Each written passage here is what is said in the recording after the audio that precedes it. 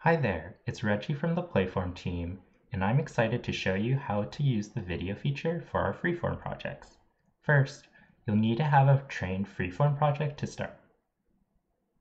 Once you get to the snapshot that you are satisfied, you can start making videos with that snapshot by clicking on the Videos tab here. You'll then enter a new environment with your assets on the top left and your timeline below. Videos are constructed with sequences of keyframes, which are created by selecting images from the Assets panel. The random panel automatically generates images for you to start, but you also have the option to choose saved images that can include anything you've saved previously in this project. This includes anything you've done to mix within this Freeform project or just saved results in the snapshot that you've been interested in. I'll decide on 2 keyframes for now. Simply click an image and add it as a keyframe.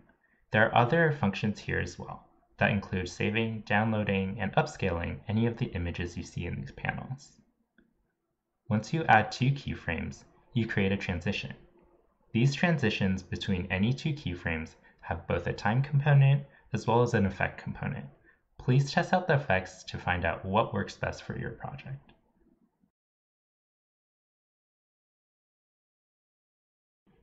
You can preview the video at a limited 10 frames per second on the right-hand side. This gives you a general approximation of the type of movement that your video has and allows for a faster generation time for you to iterate upon your sequence. Since I'm relatively content with this current iteration of my clip, I'll finalize it in the top right.